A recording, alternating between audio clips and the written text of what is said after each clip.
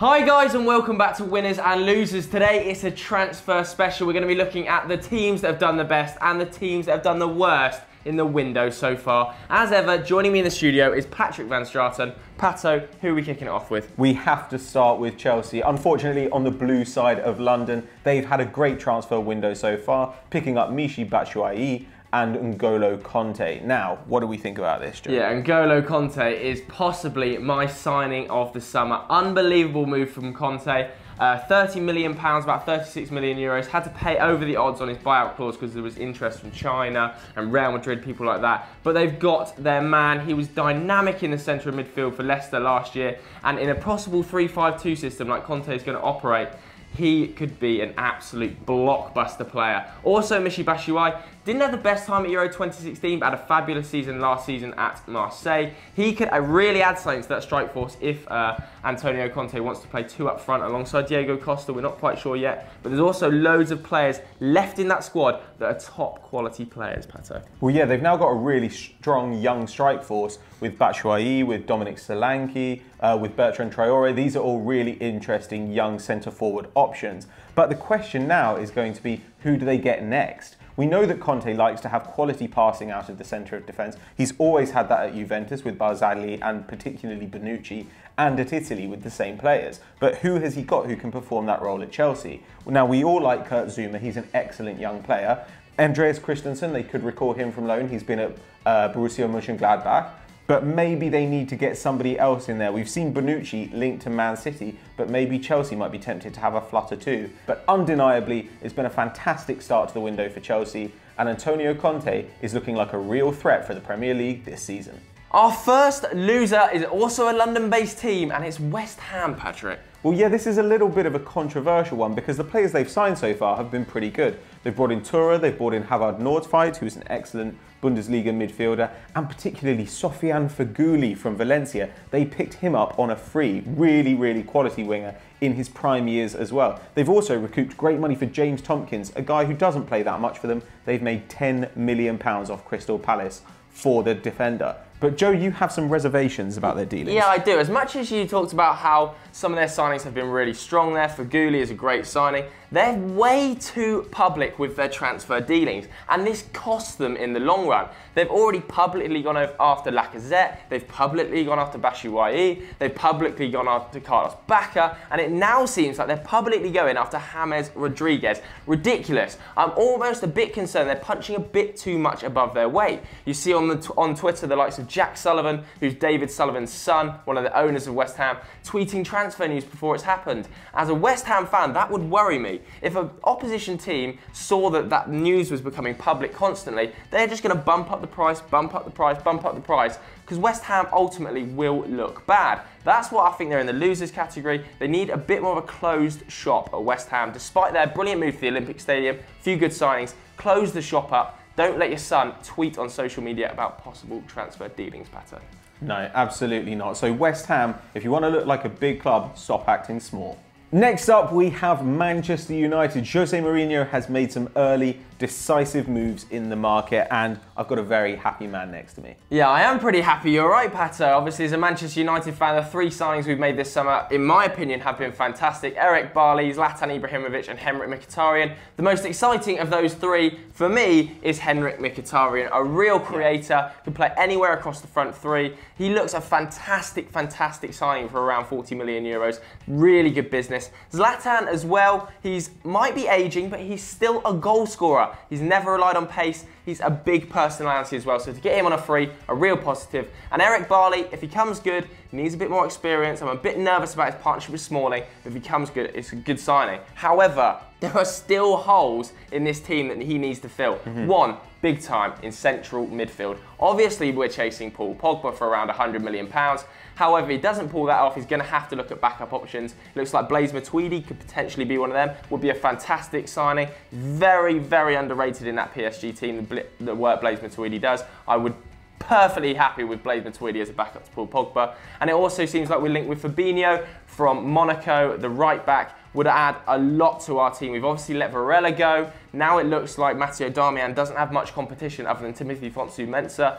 who is actually a defensive midfielder being played at right back. So I would love to see Fabinho come in personally. A right back and a central midfielder, and this window for Man United has been fantastic under Mourinho. Well, they could still recoup a lot of money from sales as well. It looks like Juan Mata once again will be pushed out of the door by Mourinho, and we'd expect to see a boost in some of the attacking players just by virtue of no longer playing in the restrictive Louis van Gaal system. So Depay, Martial, Rooney, these guys are no longer going to be hamstrung by that idea of kind of recycling possession and not taking any particular risks. But how far will it take them next season? Do you think they're favourites for the title? Where do you think they'll finish? Let us know what you think in the comments below.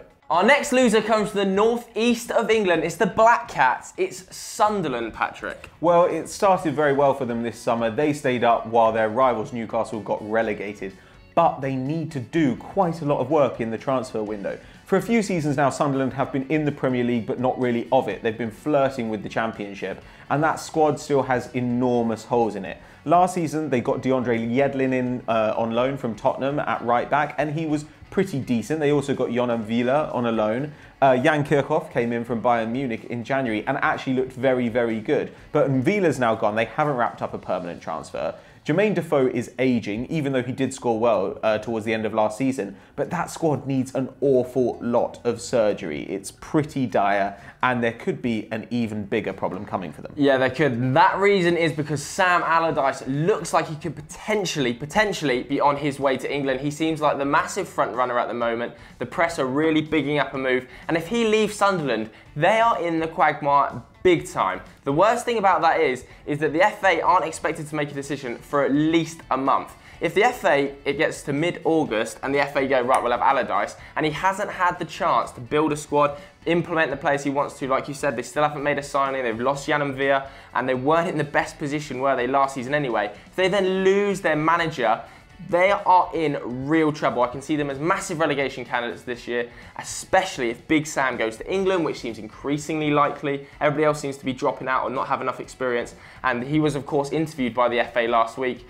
So for me, I think Sam Allardyce will end up at England and they'll struggle to make signings because of that, having no real stability. Sunderland, you could be in trouble. Our final winner this week is a German club. It's Borussia Dortmund. Now, this is a little bit controversial, isn't it, Joe? Yeah, it is a little bit controversial because obviously they've sold some of their star names. However, in my book, it's real ambition to sell players who don't want to be there, whether or not they're your best players, and buy players in who are young, effective, hungry. The likes of Emre Moore they've bought in, of course Ousmane Dembele, Rafael Guerreiro. These are some of the best young talents in the world. And you've got to take your hats off to Borussia Dortmund for being brave enough to go, you know what, Mats Hummels, we'll take 42 million euros for you. We'll take 40 million euros for Mkhitaryan. We'll take 30 million euros for Gundogan. These are established names, and we'll bring in youngsters who are going to be hungry, they're talented, they're quite raw still, particularly Ousmane Dembele. However, everybody knows what a prospect he is. It's very exciting times for Borussia Dortmund. I really like some of the transfers they've made so far. Yeah, and it's good to have some of these contract situations sorted out as well. Hummels has been sort of flirting with the transfer for a few years. Gundogan has been signing one-year extensions. Mkhitaryan was in the last year of his contract anyway, so to have those issues resolved is very, very good. Now, we were a bit worried about the lack of experience in some of these signings they're bringing in. Moore is 18, Dembele is very young, Rafael Guerreiro is very young, though now a European Championship winner. But they've supplemented that with some slightly more experienced players. Sebastian Rohde has come in, Mark Bartra, Mario Götze looks like he's on his way. And these are players who, though young, do have some experience at the highest level. In addition, selling those three big guys has enabled them to keep some of their other stars. So Pierre-Emerick Aubameyang, it doesn't look like he'll be leaving. And Julian Weigl as well looks like the future of that midfield. And with Bayern Munich in transition this season to a new coach, it could mean that this was a good time for Dortmund to sell and create a new squad in the image that Thomas Tuchel wants. So, will Borussia Dortmund manage to overcome Bayern Munich this season? Do you think they can win the league, and how far can they go in the Champions League? Let us know what you think in the comments below. Our final loser is another English side, and it's Alan Pardew's Crystal Palace, Pato. Yes, they have big problems, and once again they've followed the Pardew model of overpaying for British players. They got James Tompkins in for £10 million. They've brought in Andros Townsend for £13 million. Now, I don't really see these transfers making a great deal of difference to the side. Steve Mondonda for a very, very cheap price, or possibly a free. There are conflicting reports. That seems like really good business because they've struggled in the goalkeeping position over the last few seasons. But they still need a striker. They're stuck with Connor Wickham and they've sold Dwight Gale to Newcastle. They still need a defensive midfielder. They don't seem to fancy Jedinak there, and Johan Cabaye doesn't do nearly enough work. They still seem to be following this pattern of buying quick young wingers. Yeah, he of course loves a quick young winger. Yannick Bolasie being a classic example. Probably should have sold Yannick Bolasie actually after his fantastic 2014-15 season when Tottenham Hotspur were offering around £20 million. Should have got him off the books because since then his ability has started to wane. And now he's dipped his hand back in his transfer bucket, picked out another Englishman, and it's Andros Townsend from Newcastle United for £13 million.